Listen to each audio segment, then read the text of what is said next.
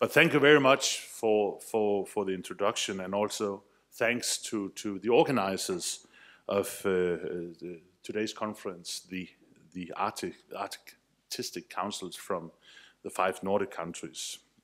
And I think you brought together here both an impressive lineup of speakers, but I can see also a very impressive crowd of participants here. And it is, for me, a privilege to be here, not only because I can recognize familiar faces among the audience, but also I look forward to our discussion and also to take a few questions when we have made our opening remarks. I think it was the English poet, journalist and literary critic G.K. Chesterton, who once said that culture, like science, is no protection against demons. And this somewhat pessimistic assessment of human nature might often be merited, but I will try today to use facts and reason today in order to protect us against one particularly demon that have haunted the issue of culture and free trade. The demon that I will like to put to rest is the fear in some circles that a future free trade agreement between the European Union and the United States will somehow deliver a death blow to Europe's creative industries and cultural diversity. Critics are claiming that cutthroat competition unleashed by a free trade agreement will allow Hollywood and American media giants to gradually kill off European filmmakers and undermine public service, TV and radio in Europe. They fear that existing programs and national subsidies in place to support cultural diversity and artistic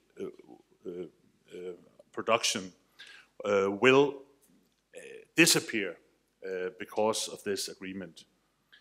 Europe will surrender to American pressure, and our famous cultural exception will be terminated once and for all, according to the critics.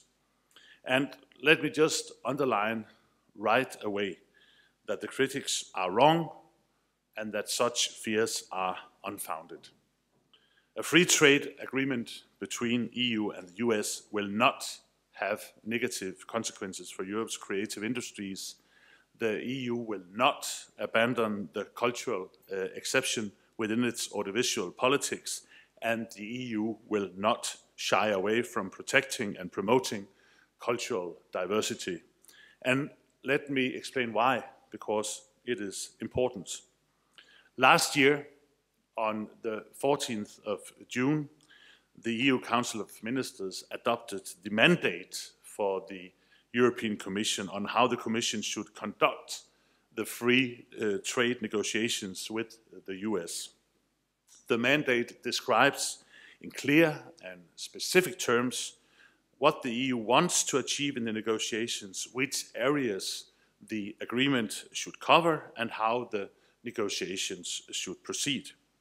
It was my predecessor, Pia Olsen Dyhr, who represented Denmark in the meeting. And it is no secret that this meeting was long, it was difficult, it lasted 12 hours, and it required a lot of diplomatic maneuvering. The outcome of the meeting, however, was very clear with regard to the audiovisual sector. The EU Council of Ministers decided that this sector will be excluded from the agreement with the US. It will simply not be covered by the agreement, and consequently, the Commission is not authorized to negotiate anything with the Americans related to the audiovisual sector. This is how matters stand, and if things were to change during the long negotiation process now ahead of us, then it would require consensus among the 28 EU member states, and also, in fact, had to be accepted by the European Parliament. And given how sensitive and important the exception of audiovisual sectors is for some EU member states, I don't see this happening. I can think of at least one member state, and I can tell you the capital starts with a P, that would categorically object to changing the mandate in this direction. And the capital of this member state begins, again, with P. I think you guessed it, and I, in fact, also totally agree in this way of seeing things. So I would like to confront the demon about free trade and culture head on by stressing that this agreement will not threaten European culture. The programs and subsidies in place to support Europe's creative industries will not be abolished or negatively affected by the agreement. This is the situation today. That is also the reason why I'm reluctant to speculate about what the possible consequences might be for Europe's cultural industries in the event that culture was included in the agreement eventually. It is simply too speculative. What is less speculative, however, are the likely economic consequences of an ambitious agreement between the EU and the US. And, well, I know, seen from an artistic way or angle, economics are perhaps not the most important thing in the world, but still, this is what creates the background for also supporting the cultural sector and, in fact, financing a strong welfare society, which I think we all claim to in the Nordic countries.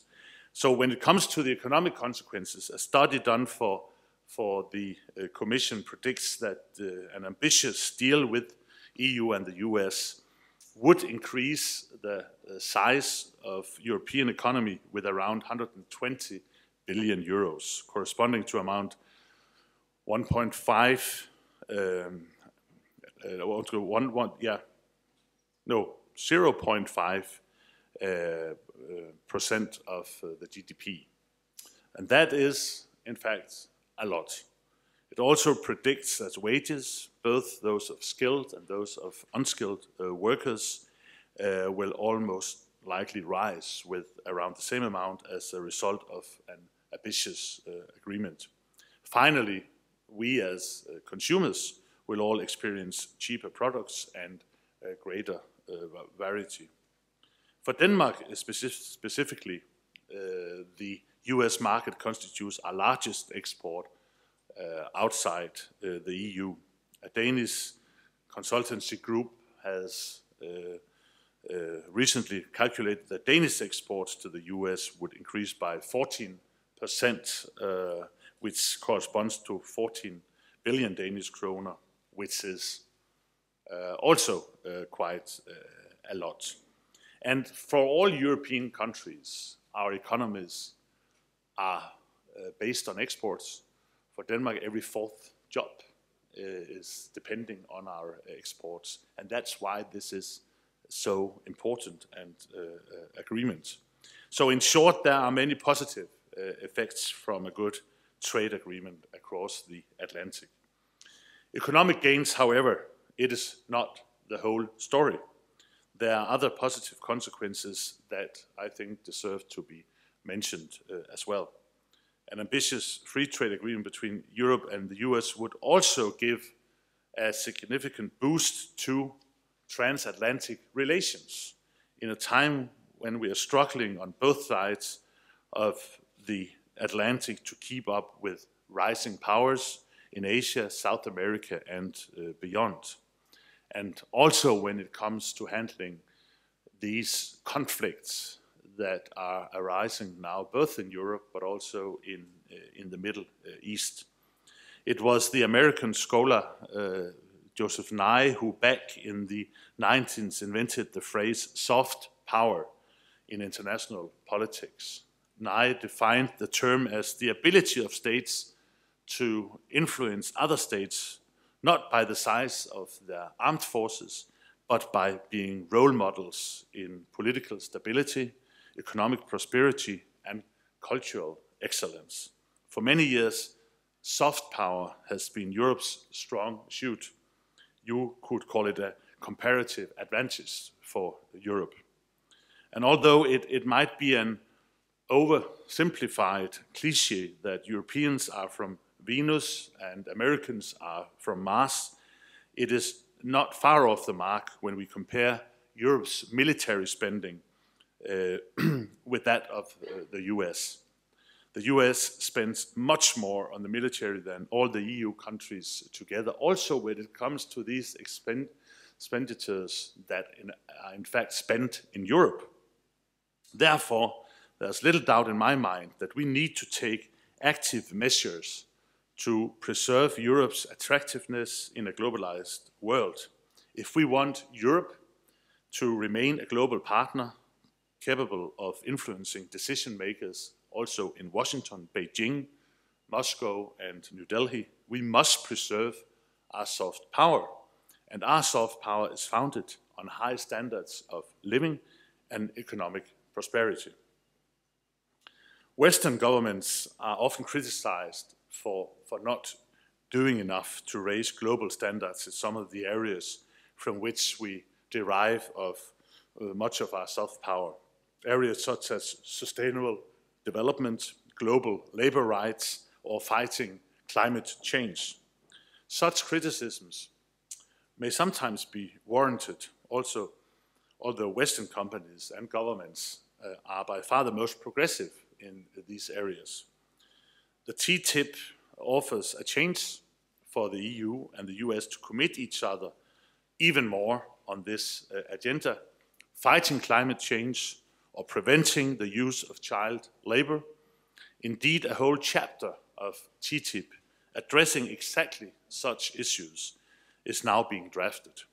It's my hope that we can recommit each other to do more in these areas and that we can set a precedent for what other countries, also those less concerned with such issues than us, and this should include in future trade agreements.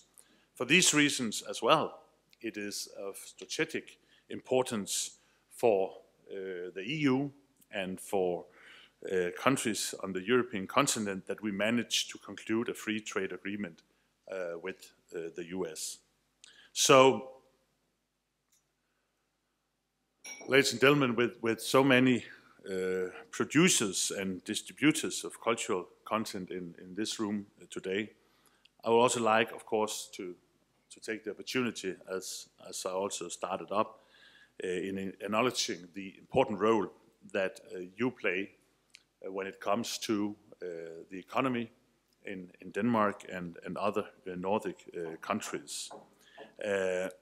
Alone in Denmark, roughly 85,000 people are employed in the creative industries, and there is a turnover here in Denmark that is more than 200 billion Danish kroner. And I'm aware the different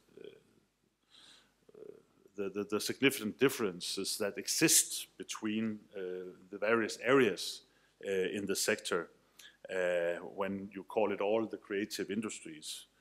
And I know that some industries are still struggling to regain the sales and profitability which they enjoyed before the global financial crisis in 2008. But I am very encouraged with the positive trend in these numbers now, which are bettering since the low point in 2009. And I also hope that the trend is continuing when more recent numbers become available soon. So your work is not only valued and respected by millions of fans worldwide who flock to the cinemas to watch our movies and other cultural products, reading our books, it simply delivers an important contribution to the Danish and to the economy also in the other Nordic countries. So, ladies and gentlemen, I think this will be enough from me for now. I look forward to taking questions and also to continue the dialogue on TTIP and culture. I am very interested in dialogue with different TTIP stakeholders. It might be companies, NGOs, my colleagues from other member states, parliamentarians, but also, of course, cultural institutions and artists. And I hope you will keep participating in these debates. And I also hope that I have provided just a few arguments for the fact that a few trade agreement between the EU and the United States will not deliver a death blow to Europe's creative industries, and it will not deliver a death blow to our cultural diversity, but it will give possibilities for economic development and more jobs, both in Europe and in the US, which is to the benefit of all of us. Thank you very much.